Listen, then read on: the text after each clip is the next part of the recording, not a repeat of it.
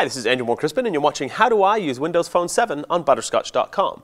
Today we're taking a look at the video and photo capabilities of Windows Phone 7. Now first things first, Windows Phone 7 does things a little bit differently. First off, we can launch the camera by going through and tapping on the menu item.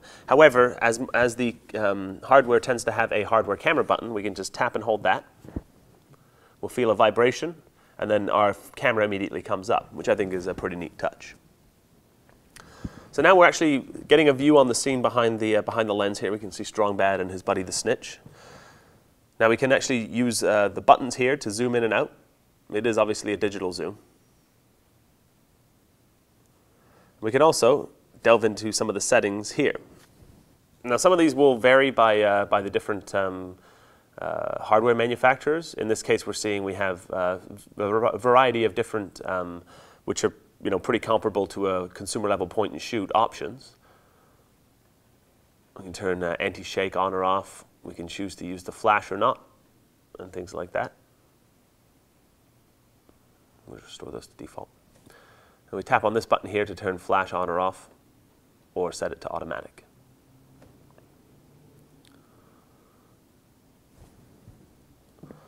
Now we use this button down here to toggle between still and video recording mode. In this case, we can do up to a 720p resolution video. Press the dedicated hardware camera key to start recording. We hear a chime, and now we're actually seeing it count up as we record. Press the button again to stop recording. And same functionality for the camera, just hit the button and you'll get a camera sound. And back to your camera. So here we have pretty heavily billed as our Pictures hub. So we'll tap on that. And again, the paneled interface. So now we can get a view on the different pictures that we have. We can also see pictures that have recently been posted up to Facebook or any of the other social services that we've linked into. So here we can see our actual photo gallery. So we'll tap on this one. And we can see and scroll through our pictures like this. We can also choose to add to favorites.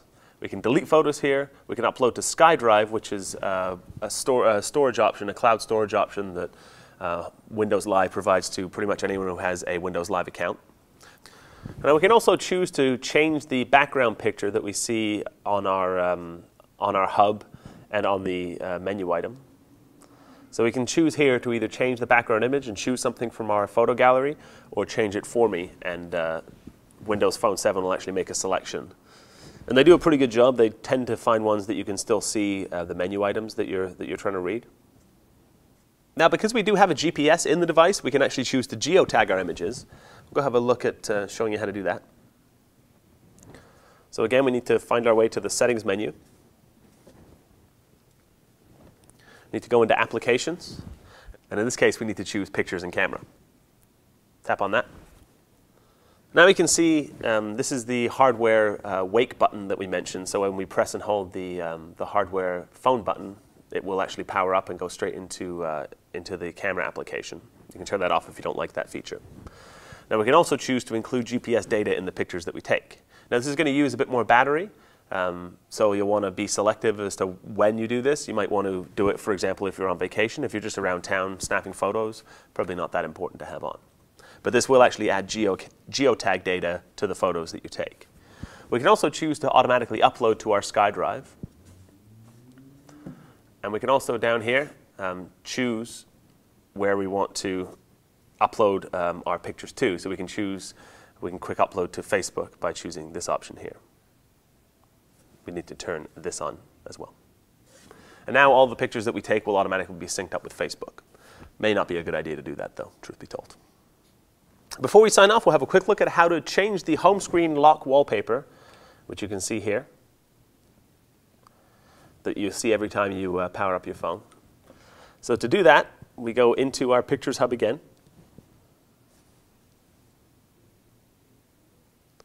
Find a picture we want to use.